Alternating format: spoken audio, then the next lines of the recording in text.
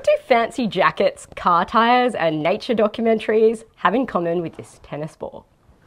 Time for some tennis ball facts. First up, fancy jackets. The fuzz on this tennis ball is called Melton, a special felt that's commonly used in high-end English hunting jackets. But on a tennis ball, the fuzz isn't just for looks.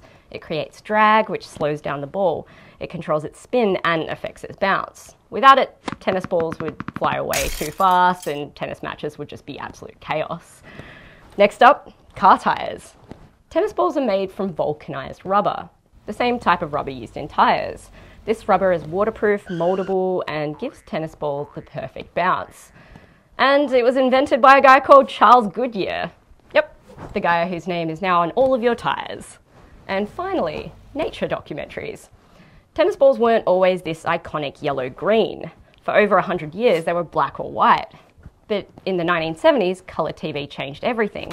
White balls were just too hard to track on these new Technicolor TVs. So researchers created optic yellow, a colour proven to be easier to see against the court.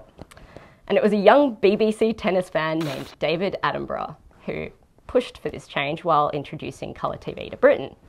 Yep, that legendary nature documentarian, Sir David Attenborough. So tennis balls aren't just for smashing aces, they're a mashup of fashion, chemistry, engineering and science. Who knew?